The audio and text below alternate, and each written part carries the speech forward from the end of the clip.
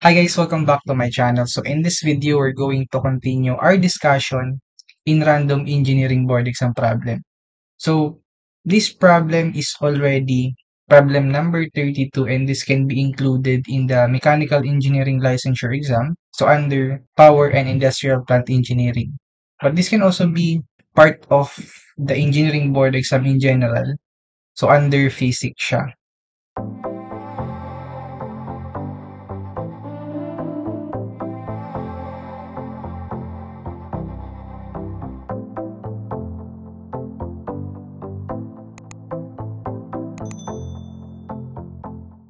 So here's the problem. 100 grams of water is mixed to 150 grams of alcohol with a density of 790 kilograms per cubic meter. So calculate the specific volume of the solution, assuming that it is mixed completely. Okay, so let's go back again to the basic concepts. So specific volume of the mixture, so that's the total combination or the mixture in the problem is water and alcohol. So minix sila. So therefore, magkakaroon siya ng total specific volume. So when we say specific volume, this is just the total volume per total mass. Okay? So we need to get the total volume of this mixture and the total mass and then divide lang natin yung total volume sa mass ng mixture. Yun na yung ating specific volume. Okay? So dito yung total volume natin. So the total volume of the mixture is equal to the volume of the water plus the volume of the alcohol. Okay? So in this problem, hindi tayo given ng volume ng water pero meron tayong mass. So we will assume na ang density ng water here is standard. So the density of water is equal to 1,000 kilograms per cubic meter. Okay? And then yung volume ng alcohol can be computed using this data. So, di ba ang ating density? So, density of alcohol is equal to the mass of the alcohol over the volume of the alcohol. Okay? So, therefore, ang volume ng alcohol is just equal to, okay, so that's just the mass of the alcohol over the density of the alcohol. Okay? So, we can get the volume of water, okay, of course, by dividing the mass, okay, mass of the water divided by the density of the water. Okay, so same concept to guys now. So it's just from density equals mass over volume. Okay, so remember that density is the mass per unit volume of a substance. Okay, and these are really just the fundamental concepts, and this is very important concept. Volume, mass, densities these are concept na, so basically ito guys, these are just fundamental concepts and these fundamental concepts are really important, no? So itong mga basics na to are the building blocks of our thermodynamics, okay? Or under physics na rin tong problem na to. So we can get the total volume kasi meron tayong equation for water, volume ng water, and then volume of the alcohol. Okay, so we can compute this. How about the mass total? So yung mass total natin given naman sa problem. Okay, mass total is just equal to the mass of water plus the mass of the alcohol. So in the problem, given yun guys, no? So mass ng water is 100 grams.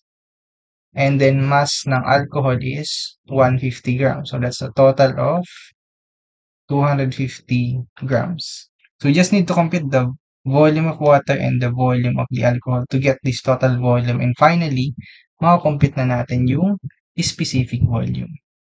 Okay? So yun yung algorithm ng ating problem. Okay, so let's compute for the volume of the water first. Okay, using this equation here. So the volume of the water is equal to the mass ng water. So that's 100 grams over the density of water, which is 1,000 kilograms per cubic meter. Okay, so as you can observe, hindi paras yung unit natin. So it's either itong kilograms gawin mong grams or yung grams gawin mong kilograms. So itong grams na lang gawin natin kilograms. So yung 1 kg, 1 kilogram is just equal to 1,000 grams. In this case, mag-cancel na yung unit natin of grams here. So kilogram will also cancel out. And then you have the unit of, okay, that's a cubic meter. So itong cubic meter, pwede mo nang ilagay dun sa taas since the denominator siya ng fraction sa baba. Okay, so therefore you have the volume of the water equals, so 100 divided by 1,000, that's just 0.1, and then divide by 1,000. So 100 divided by 1,000, okay, divide by 1,000. So that gives you 1 times 10 raised to negative 4. That is in cubic meter. Okay, so next, what is the volume of the alcohol? So that is just mass of the alcohol divided by the density of the alcohol, which is given in the problem. Okay, 790 kilograms per cubic meter. So 150 grams per 790 kilograms per cubic meter. Okay, so we need to convert this 1 kilogram per 1,000 grams. And then divide lang natin. So 150 divide by 1,000. And then divide by 790. So it gives us approximately, this is okay, 1.8987. So that is times 10 raised to negative 4. That is cubic meter. Okay, so you already have the volume of the water and the volume of the alcohol. So add na lang natin siya. Total volume equals the sum of these two values plus 1.8987 times 10 raised to negative 4 cubic meter. So this is a rounded off number, guys. No? So remember that in your calculator, always take note of this. You always input the exact value. So kayo mag-round off at mag-round off hanggat hindi nyo nakukuha yung tamang answer. So you can put the rounded off number here, but in your calculator, should always put the exact value so that accurate yung answer natin. Yung answer kanina, add lang natin dito kay 1 times 10 raised to negative 4. So, walang problema si 1 times 10 raised to negative 4 kasi exact value siya. So, this gives you 2.8987. So, that's just times 10 raised to negative 4 cubic meter. Okay, total volume, okay na. Okay, divide lang natin sa total mass and then there you have it. Meron ka ng specific volume. So remember, yung variable for specific volume or yung, yes, the variable for that is yung parang Greek letter na V. Okay, so correct me if I'm wrong. There's just a Greek letter yung parang merong paganitong style na V. Okay, parang may paganon. So that's a specific volume symbol.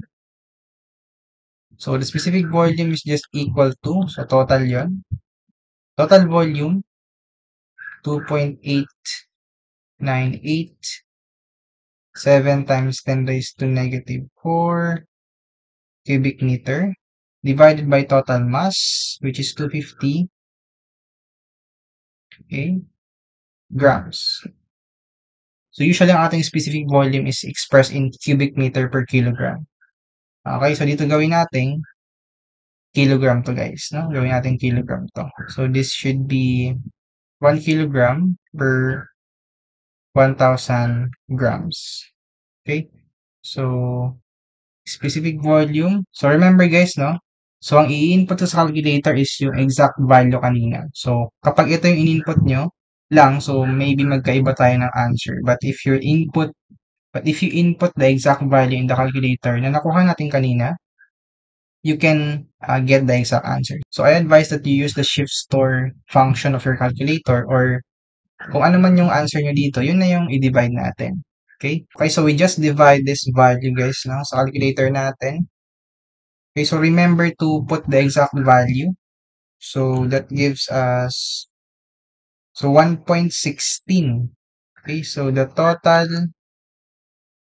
okay, the specific volume of the mixture is equal to 1.16.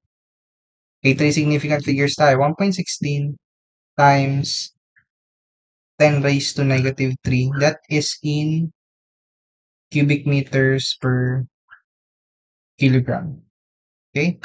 So, ayan. So, this is now the final answer for this problem. Okay, so there is another version of this problem, guys, no? So, sa isang problem, ang pinapahanap is the specific gravity. So, if we are going to get the specific gravity of the mixture, so we're going to compute the specific gravity of the mixture. That is just equal to the density of the mixture all over the density of water. Okay, so yun yung basis natin na liquid, that is water. So, to get the specific gravity of the mixture, so yung density total natin, divide lang natin sa density ng water.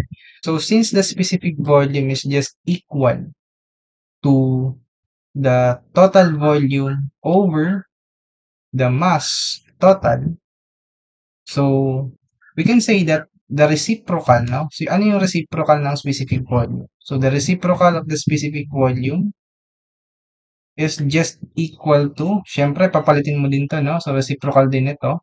So, that is just total mass over total volume. So, what does this tell us? No? Ano yung mass over volume? So, mass over volume is just equal to the density. So, in this case, total density. So, therefore, ang reciprocal pala ng specific volume is just equal to the density. Okay, so from this fundamental concepts, marami kang ma-derive na concepts. So, isolve natin yung specific gravity ng mixture. Although hindi siya given sa problem, there is another version of this problem where hinahanap, guys, yung specific gravity. So, pag binigay sa inyo sa board exam yung ganito, so at least you know what to do. Okay?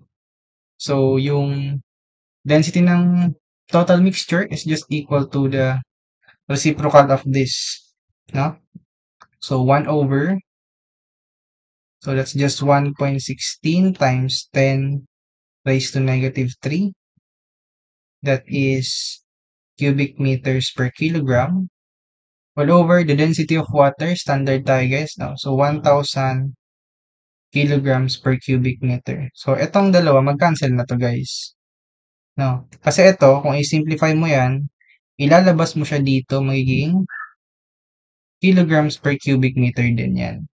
Okay? Kapag nilagay mo dun sa gilid, no? Kasi naka-fraction siya sa baba, so itataas mo yung kilograms para maging simplest form siya na kilograms per cubic meter.